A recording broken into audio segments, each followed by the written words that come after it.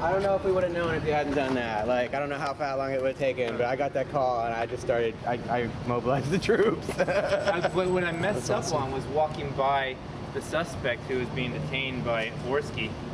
I should have started yelling, what? I didn't even tell her that she doesn't have to take a field sobriety test. I didn't even tell her that she shouldn't take the breathalyzer. I forgot that.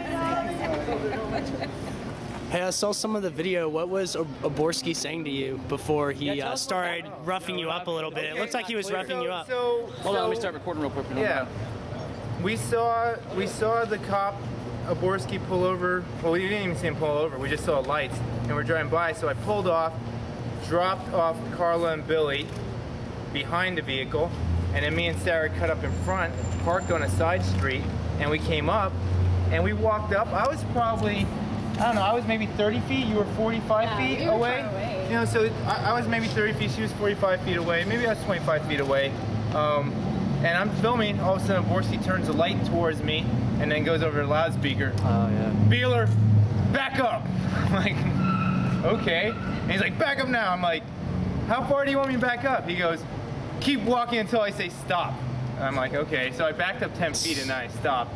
And then he didn't say anything else, and we're just sitting there filming, and then Johnson rolls up, and he immediately marches over, and he starts barking orders. You know, you need, get over there right now. And he was telling us to get over on the backside of the He didn't even have a location for us to go. He just kept telling us to back up, and he almost backed us up into the street. Well, it's a trap. But he did also say, go over there where the other ones are.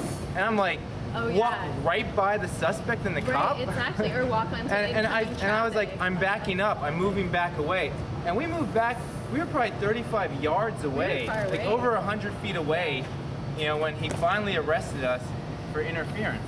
And he said, you have two choices, leave now or go over there. I said, okay, we're leaving. And I was still backing up, and then he arrested us. He arrested you right before you hit the street. But you can't go in the street, because they can arrest you. I mean, it's a trick. So I was trying to curve around the corner, so I was basically cornered. They cornered us. How did you get arrested? What happened? Once you started getting arrested, I started filming, started narrating what was going on, and then that's when Johnson came in. It was like, I mean, it's interference of public duty is what they claim that we did. But we were 35 yards away from the suspect and the cop. We clearly weren't interfering with anything. And Johnson didn't need, I don't know how we were interfering with his job. He didn't have a job.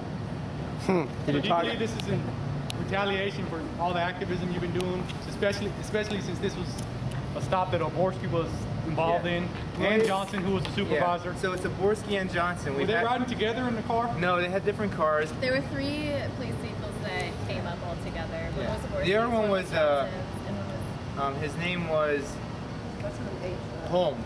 Holmes, yeah.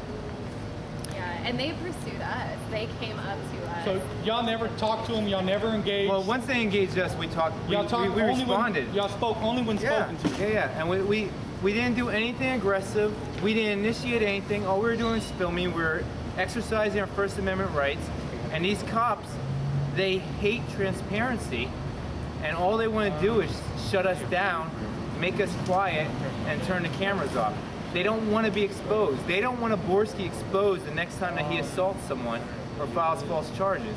And Johnson is clearly the guy who has been covering up for him, and he's one of the guys who has the most to lose when Oborski goes down. Did he give you a warning when they arrested you? I didn't get a warning. I didn't get read my rights, and I did not get a charge.